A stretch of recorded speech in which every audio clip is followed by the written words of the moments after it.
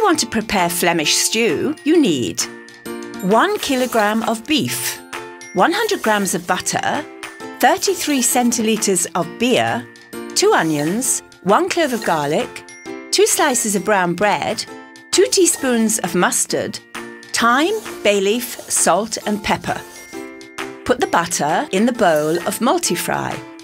Close the lid and set the programme pan and the power level on position 4. Set timer at 90 minutes and press the on-off button. Sauté for 3 minutes. Add the minced onion and garlic. Cook for another 2 minutes.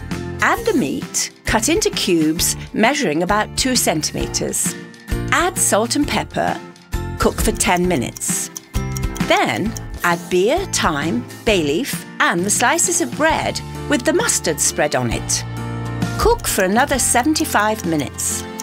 As soon as it starts to boil, set the power level to 2. Should it be too thick, add some water. Flemish stew, hearty and tasty.